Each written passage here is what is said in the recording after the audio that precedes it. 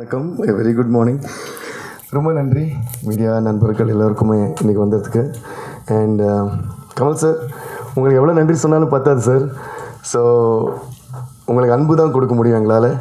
So என்னோடய journey எதுவாக இருக்கட்டும், நான் ஒரு யூஎஸ் ஒரு ஏதாவது அப்ராட் போய் டூர் பண்ணுறதா இருக்கட்டும், ஒரு புதுசாக இந்த ஸ்ட்ரீட் மியூசிஷியன்ஸ் பற்றி ஒரு ஷோ பண்ணுறதா இருக்கட்டும், எதுவாக இருந்தாலும் முதல்ல சார்கிட்ட தான் போய் சொல்லுவேன். அது வந்து to take his blessings. And அதையும் தாண்டி அவர் வந்து இசையிலேயே ஒரு பெரிய மேதை.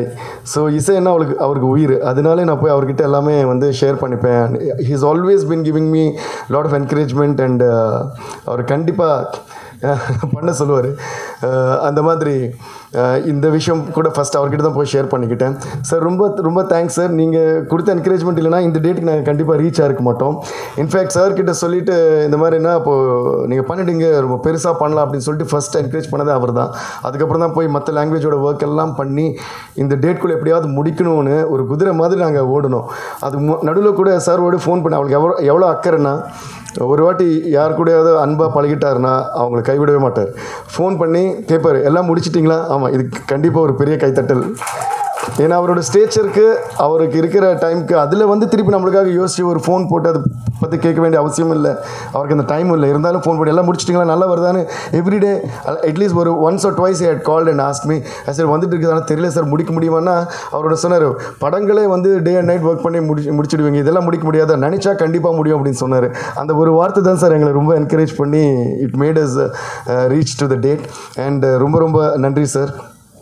அண்ட் கமல் சாருக்கு மியூசிக் மேலே இருக்கிற லவ்வும் அப்புறம் மியூசிஷியன்ஸ் மேலே இருக்கிற லவ்வும் தான் நான் வந்து அவர் வந்து இது லான்ச் பண்ணணும் அப்படிங்கிற ஆசை.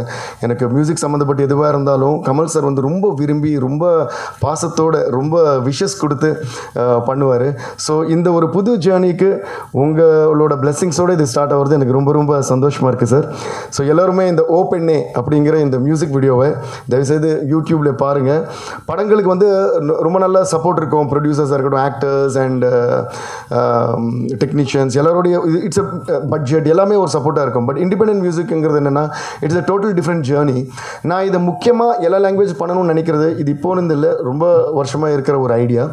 அது எனக்கு லாக்டவுனில் கிடைச்ச டைம் வந்து எனக்கு ரொம்ப ஹெல்ப் பண்ணிடுச்சு. ஏன்னா அது ரொம்ப பாசிட்டிவாக எடுத்துக்கிட்டு இந்த டைமில் நம்ம பண்ணாத விஷயங்கள் பலது பண்ணணும். அப்படி நான் பண்ண விஷயம் தான் இந்த ஸ்ட்ரீட் மியூசிஷியன்ஸ் வந்து லைம் லைட்டில் கொண்டு வர ஒரு ஷோ கூட, ராக் ஸ்டார்ஸ்ன்னு சொல்லி. அதில் வந்து இது எல்லா லாங்குவேஜிலும் பண்ணணும்னு நான் நினச்சது என்னன்னா, நான் நிறைய மியூசிஷியன்ஸை பார்த்துக்கிட்டே வரேன். ஃபார் எக்ஸாம்பிள் பார்த்தீங்கன்னா there are lot of independent musicians, very talented independent musicians இன் தமிழ், இன் தெலுங்கு, இன் கன்னடா, மலையாளம், ஹிந்தி. இந்த மாதிரி அவங்க என்னென்னா at least படமாச்சு it has the ability and the potential to cross the boundaries and go to the other language. So வேறு இந்த music டைரக்டராக இருக்கட்டும், சிங்கராக இருக்கட்டும், ஆக்டராக இருக்கட்டும், மற்ற லாங்குவேஜ் பேர் வாங்குறது வாய்ப்பு இருக்குது. ஆனால் இந்த இண்டிபெண்டன்ட் மியூசிஷியன்ஸ்க்கு என்ன ஆகுதுன்னா அவங்களுக்கு ஒரு லாங்குவேஜில் பேர் வாங்குறது ரொம்ப கஷ்டமான ஒரு விஷயம். Unless otherwise song is real big hit. And at least நார்த்தில் வந்து நார்த் இந்தியாவில் நிறைய சப்போர்ட் இருக்கிறதுக்கு, சவுத் இந்தியாவில் இன்னும் அந்த அளவுக்கு சப்போர்ட் வரல.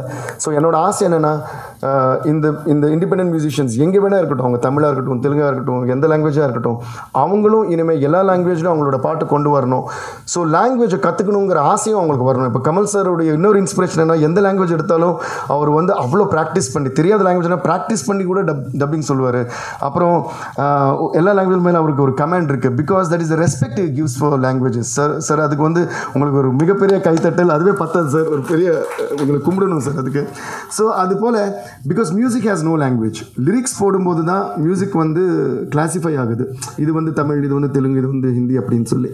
ஸோ இனிமேல் வரக்கூடிய musicians, independent musicians especially, so I wish they will also make music in all the languages possible and cross language barriers, because music cannot be limited to just one language, because it is சாங்ங்கிறது என்னென்னா it is an emotion, it is a feeling. நம்ம பாட்டில் என்ன சொல்ல நினைக்கிறோங்கிறது தான் important. அது எந்த மொழியில் சொன்னாலும் அந்த எக்ஸ்ப்ரெஷன் மாறாது. அந்த எக்ஸ்ப்ரெஷன் அந்த லாங்குவேஜை தெரிஞ்சுக்கணும், அந்த லாங்குவேஜோட பியூட்டி, அந்த லாங்குவேஜோட ஃப்ளேவரை தெரிஞ்சுக்கணும். அந்த லிரிக் ரைட்டர்ஸ் கூட இல்லைன்னா அந்த சிங்கர்ஸ் கூட உட்காந்து பேசணும். அதை கற்றுக்கிட்டு பண்ணால் யாராக இருந்தாலும் அந்த லாங்குவேஜை வந்து கிராஸ் பண்ணலாம். ஸோ இது வந்து #PIP அப்படின்னு வச்சுருக்கேன், அதாவது பேன் இண்டியன் பாப்.